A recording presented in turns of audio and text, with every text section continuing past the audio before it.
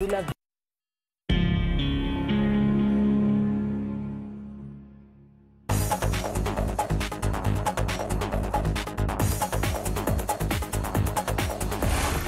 news is being forecast about the Ebola outbreak in the Democratic Republic of Congo that's now being called the worst in the country's history.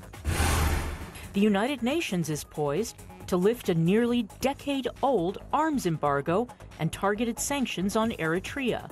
We'll have the details. And using a technology platform to save the world's most endangered species in Tanzania. Africa 54 starts right now. Good evening and welcome. I'm Vincent McCory. This is Africa 54. The World Health Organization delivered some unsettling news to the Democratic Republic of Congo on Wednesday, warning that the Ebola outbreak in the country's northeast, which has already killed more than 200 people, is expected to last until mid-2019. In Congo's North Kivu province, there are more than 300 confirmed and probable cases of the deadly virus, making it the worst in Congo's history. So there are several hundred what they call tradi-modern or traditional modern health facilities in Beni. They have never been mapped. They're not regulated by the Ministry of Health. They're private facilities that are really business ventures. And those facilities are, we believe, one of the major drivers of the ongoing transmission. Probably more than 50% of cases in Beni have been driven from these tradi-modern healthcare facilities, and the fact that hygiene and injection practices in these areas are relatively unsafe. Well, the location of the disease is perhaps the most difficult the WHO has ever encountered due to the dense and mobile local population and insecurity caused by two armed groups. The United Nations Food and Agriculture Organization says the effects of a possible drought predicted in the Southern African region can be reduced if countries invest in irrigation. The prediction comes at a time when Zimbabwe's farmers are appealing for assistance so they can move away from depending on rain-fed agriculture. Columbus Mavunga reports from Harare. The 2018-2019 rainy season is expected to start any time in Zimbabwe, but the UN Food and Agriculture Organization is warning that crops may not get the water they need. An El Niño weather pattern is predicted in the Pacific, and that often means less than average rainfall in Southern Africa.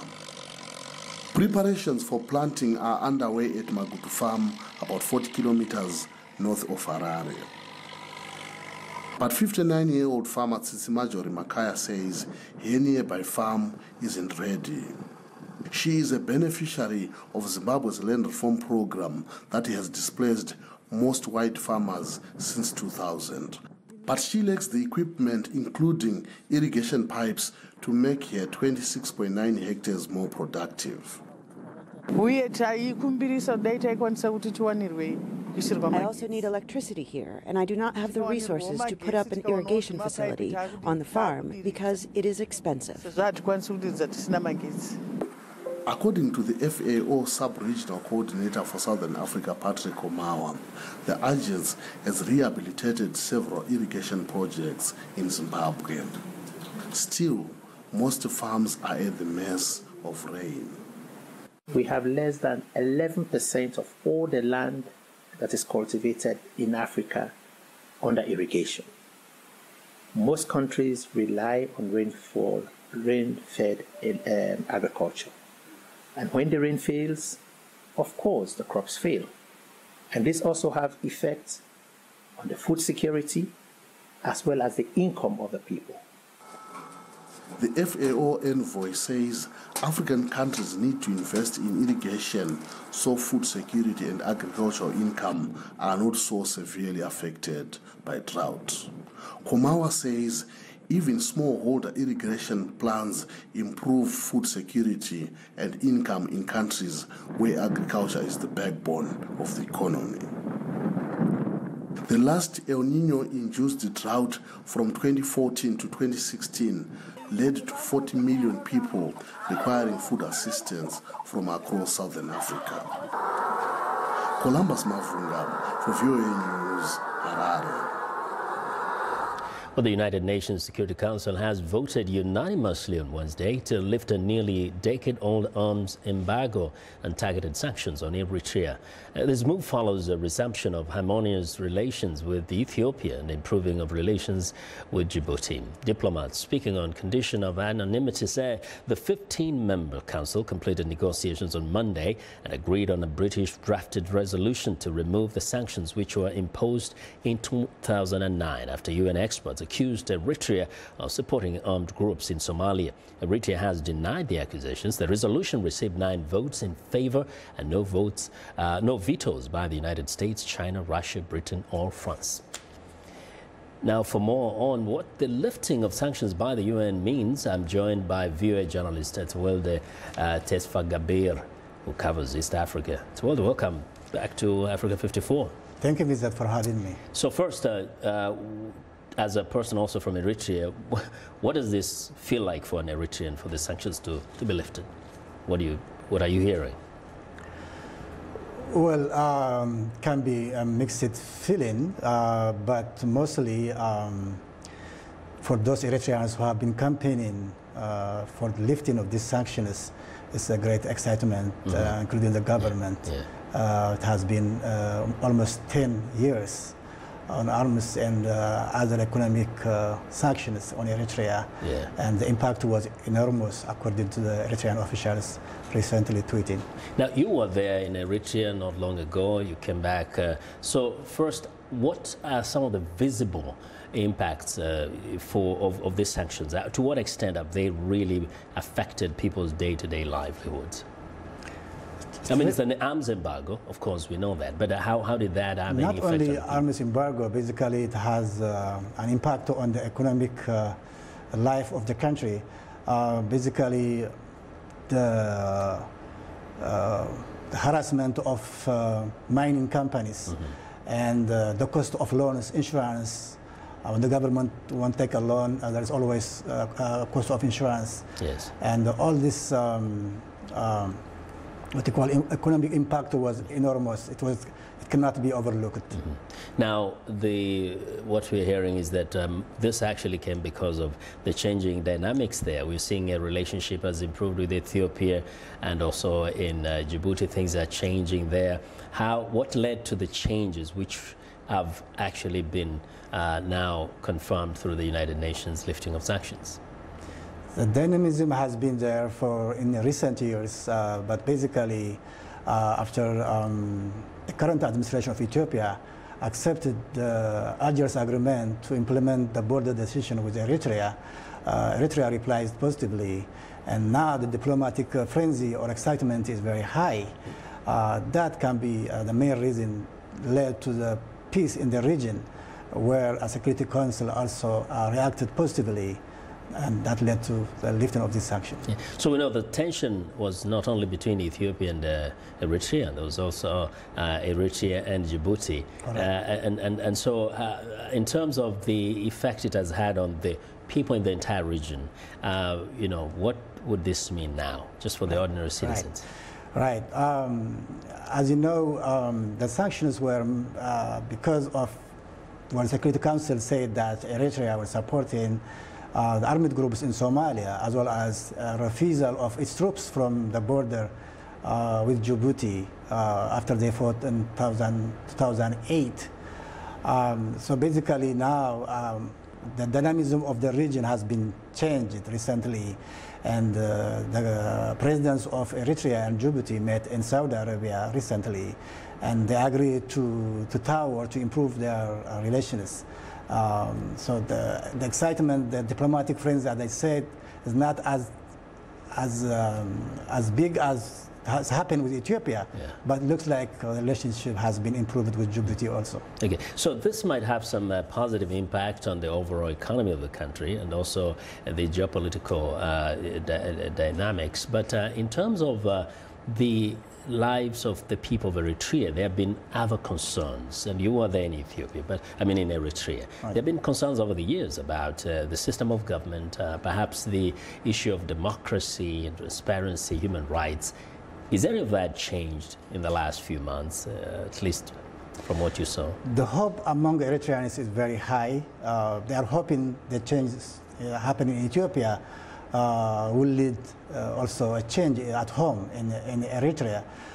Many Eritreans are hoping that, especially they are asking questions whether the national service in Eritrea is going to be changed somehow, the national service program, which it's compulsory, and because of that, many have been subjected to a lot of persecution. Right, because not only that, the political system they hope in the political system can also be changed. Yeah. Basically, at the moment, the priority, what's happening now is in economic impact. Yeah. They just feel in the economic impact, the economic relief somehow. Yeah. The cost of the consumer goods, especially non-durable goods like food, the cost has been very low now. The reconnection of Ethiopian and Eritrean in the border it's going to improve that. Is happening right now. Yeah. So basically the political change and the question is very slow, but the hope is high. Well, let's hope things change and the hope turns into reality. Thanks a lot, Tawalde, for joining us today. Thank you for having me, Vincent. Pleasure. Well, viewers, journalist Tawalde Tesfagabir. Well, plans by South Africa's ruling African National Congress to change the constitution to allow the expropriation of land without compensation have unnerved investors. That's according to a senior World Bank Group executive. And most private land remains in the hands of white minority more than 2 decades after the end of apartheid, making it a vivid symbol of wider disparities. Public hearings on land redistribution were held earlier this year across South Africa, attracting large crowds and often emotional testimony. South African President Cyril Ramaphosa told the European Parliament Wednesday that South Africa will enact land reforms in adherence to the country's constitution and with respect for the human rights of all its people. We have said very clearly that this problem of land will be resolved through adherence to the rule of law, through adherence to our constitution, and we will utilize the lessons that Nelson Mandela taught us with regard to resolving problems. We will resolve this problem in an inclusive basis, respecting each other's human rights. Well, Ramaphosa added that Europe and South Africa must work together to address the root causes of irregular migration. To East Africa now, Kenya outlaws homosexuality, considering it a crime against nature, punishable by up to 14 years in prison. But authorities are more supportive of Kenyans who are born with both or ambiguous sex organs, intersex people. A government task force formed last year has been asked to make recommendations for laws and policies to protect intersex people from discrimination and hate. Rylon Boer has more from Nairobi. Born 29 years ago as Ruth Mwihaki, Ryan Murori faced stigma and abuse and attempted suicide 3 times before taking on his new identity as a man. Ryan says his bad memories started at the age of 5. I'm not attracted to any girls' games. So my life had been all alone. I was all alone, without friends, without interacting with boys, and the same time with girls. Until when now I get the age of puberty. That's where the things turns allowed to me. Like, all my expectation was in vain. Like, maybe expected to grow like a normal girl, you know, to have breasts, to have hips and all that. But that never happens. Instead, I started becoming masculine. Kenyan Senator Isaac Mwaura has asked his colleagues in Parliament to pass a motion signaling support for intersex people. When I started out, we didn't know the right terminology, because if you look at my motion, it is gender identity disorder. And when I was told about the issue of intersex, I was a bit hesitant, because the only time I had heard about intersex people was in relation to LGBT, so LGBTI. And, you know, it's an anathema to discuss those things in this country. A 2009 birth of a baby with ambiguous genitalia at a Nairobi hospital forced the issue of intersex people into the courts. Hospital staff put a question mark next to the box designating the gender, and the child was not given a birth certificate. In 2014, a court ordered the government to issue a birth certificate to the child and ordered the Attorney General to name a task force that will develop policies for support of intersex persons. Petronila Mukanda is a member of the task force, which completed its work last month. We as a task force recommend that there be recognition of intersex persons right from birth. So can we have a marker, an intersex marker eye? Meanwhile, Mwaura is working to amend two laws, the Registration of Persons and the Registration of Births and Deaths Acts. Right now, all Kenyans must be listed as male or female under those acts. The proposed amendment will make intersex a third category. Rael Ombor for VOA News, Nairobi.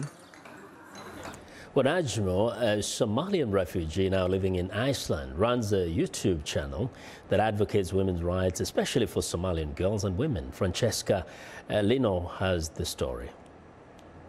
She may now live thousands of miles away in Iceland, but high school student Nijmo is still communicating with women back in her homeland. And she's doing that through YouTube, hoping to inspire girls facing the same struggles as she has.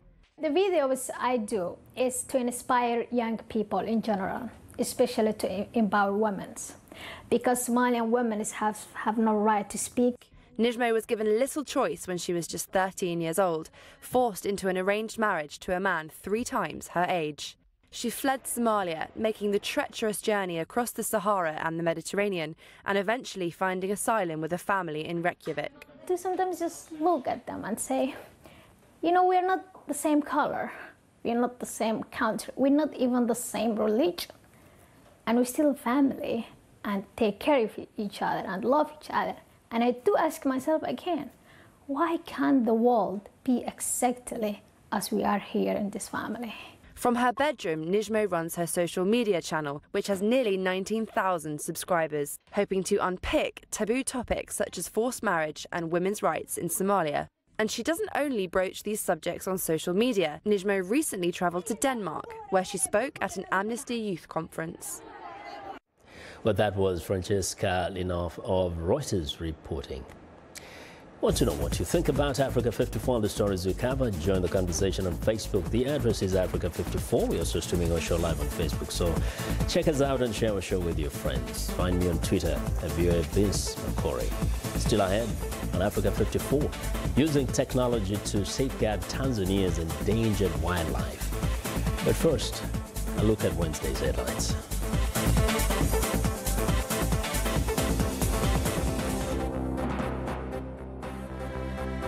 Certainly we're planning on at least another 6 months before we could declare this outbreak over.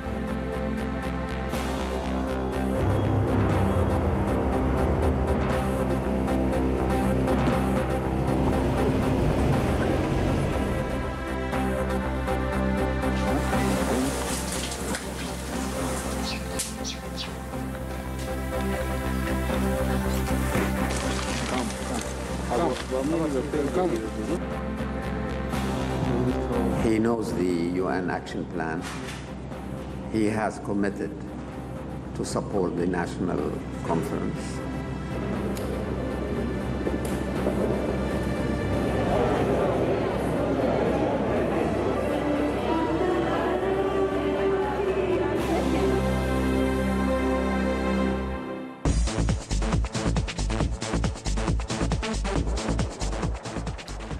Well, last month, we told you about the U.S. military's new strategy to expand education initiatives for non-commissioned military officers.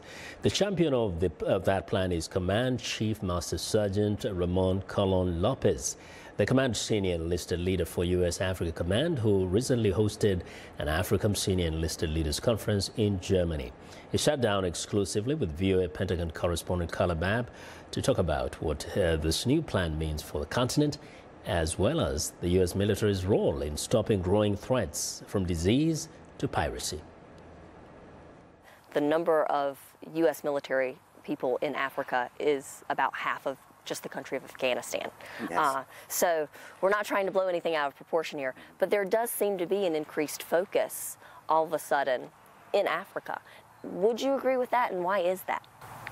Well, when you look at the presence, whether it's UN, NATO, us, the United States, the French, the UK, we're really interested in peacekeeping operations rather than contingency operations. And it's not only military actions. We have the current Ebola outbreak in the DRC to where we're helping those agencies, to the greatest extent possible to be able to contain the threat, because now you have neighboring countries, Uganda, as an example, that are concerned that the disease is going to go ahead and cross the border. So everything that we do in Africa is a targeted, focused approach in a limited capacity, because we do not have the assets to do everything that we would like to do in the continent. Since you mentioned the DRC, has the U.S. military been formally asked to come in and help with the Ebola crisis yet? We have not. We have other agencies like the World Health Organization, that is clearly helping, USAID. And remember that those are agencies that work hand in hand with Africa Command. Because I recently made a comment that when I look at Africa Command, it doesn't quite sound like a combatant command. It's more like a collaboration command. And you're very passionate on training the enlisted forces. Tell my international audience why that's so important. The enlisted forces comprise, on an average, about 80% of any military. We have underinvested as a command on enlisted development for quite an amount of time. The initial response that I got from some of our people and our staff was, well, the Africans are not demanding enlisted development. When I had this forum last year, I found out the opposite. They're asking for it, but they're not getting it. So how do we get to professionally developing them? And that's when I came up with the idea of regionalizing. Let's go ahead and see what we can do. Small targeted investments that will give us immediate results or tangible results to show that, hey, we're making progress in Africa. Ghana is one of the countries that you are focusing on with your program. They've been in an area that's been seeing an increase in piracy.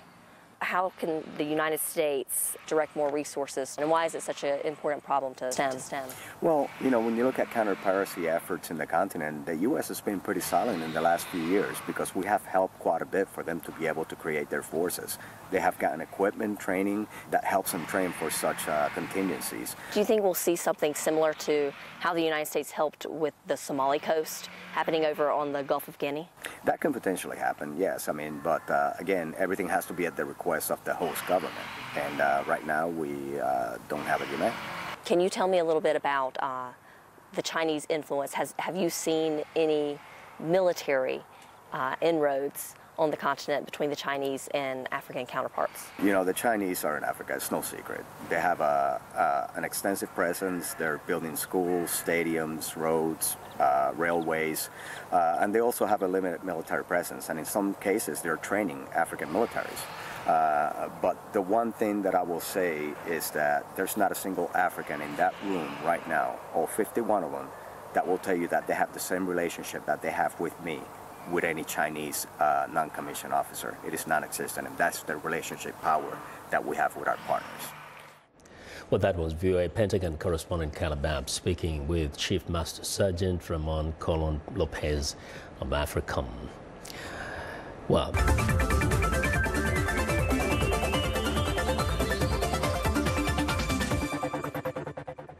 Well, in Tanzania, protecting endangered animals has become easier thanks to Earth Ranger. Now, Earth Ranger is not a superhero. It's a technology platform developed by Vulcan Incorporated, a company co-founded by U.S. philanthropist and Microsoft co-founder Paul Allen. The system helps rangers remotely monitor elephants and other animals to stay ahead of poachers. Faisal Masri produced the story, and VOA's Faith Lapidus narrates. Elephants are among the most endangered animals in the world, a result of ivory poaching, which has caused the population to drop 20% between 2006 and 2015. But now, in the Grumeti Game Reserve in Tanzania, elephants roam freely and safely, as every one is outfitted with a tracking collar. Rangers in the operation room depend on the Earth Ranger tech platform to follow each elephant. In its early stages of development, the platform was named the Domain Awareness System, or DAS. What we do with DAS is we monitor all our assets, every collared animal, and we also input data, which in turn helps us make decisions and plan operations. When threats are detected, the system alerts the rangers who are following the data. Earth Ranger allows you to, it takes you from being reactive and always behind and always after an animal has been killed or a ranger has been injured or killed, to being proactive, to really being able to anticipate and get ahead of the problem. Earth Ranger not only saves the lives of the elephants, it also protects the staff on the reserve from poachers. Constant and fast communication with the control room makes the rangers' tasks easier and safer. And it helps them use their resources more efficiently and effectively. The developers hope Earth Ranger will provide conservationists in the region the network they need to work together and save Africa's wildlife. For writer Faiza El Masri, I'm Faith Lapidus, VOA News.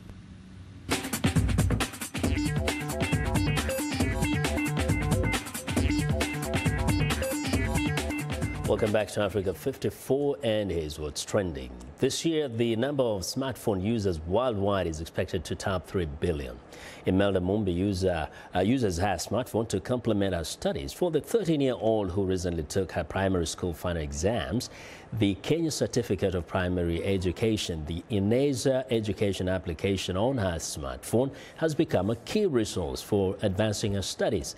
The interactive educational app, which has about 3 million users worldwide, allows its users access to courses and quizzes almost exclusively by text messages for a cost of just 10 Kenyan shillings per week.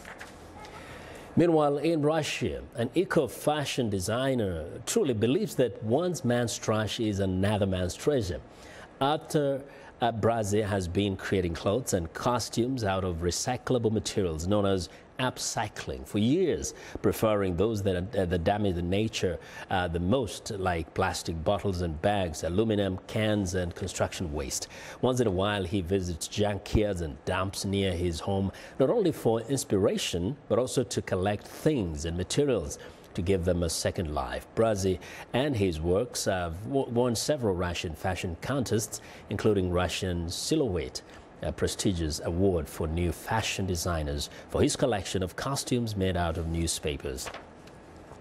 Well, next up, Game of Thrones fans rejoice. HBO's international mega hit will debut its 8th and final season starting in April. The network announced in a trailer released online on Tuesday. The video featured footage from previous seasons to recap the costly battles that preceded the coming showdown for control of the fictional kingdom of Westeros. The network did not reveal a specific date for the final season's premiere.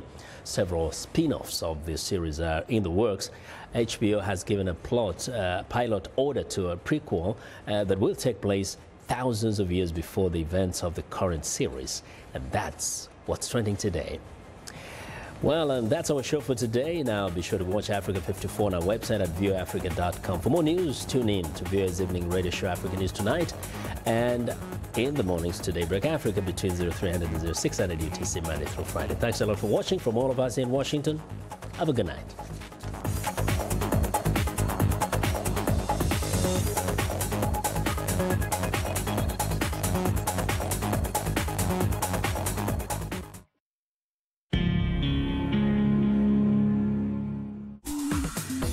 Welcome to English in a Minute.